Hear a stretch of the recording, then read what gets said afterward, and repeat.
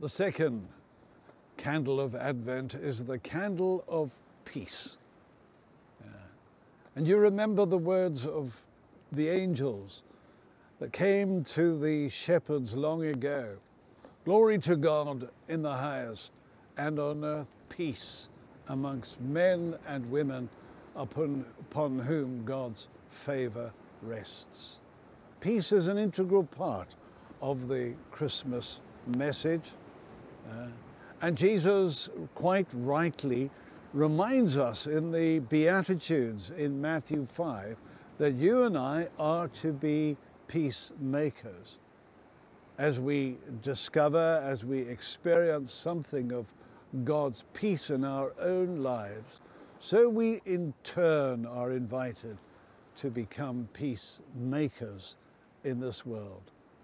Not necessarily peacekeepers. Sometimes peacekeeping or the keeping of the peace can be sweeping things under the carpet, but peacemakers.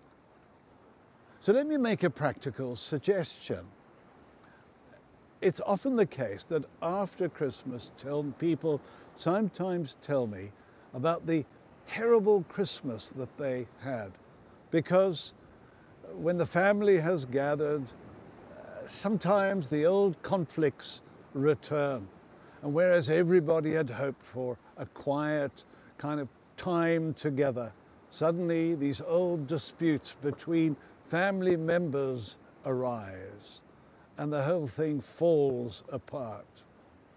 May I suggest that right at the outset, that we commit ourselves to actions of peace, that maybe before a Christmas meal we could pray and just ask that God's peace may be experienced around the table.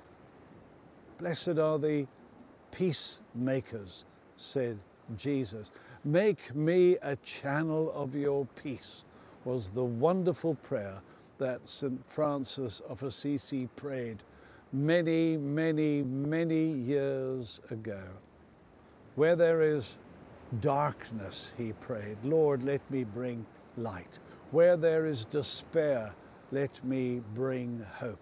In your home, in this Christmas season, may you be a channel of peace, not stirring up antagonism, but bringing a quiet word of peace and calmness into the home. And may God use you like never before. Peace.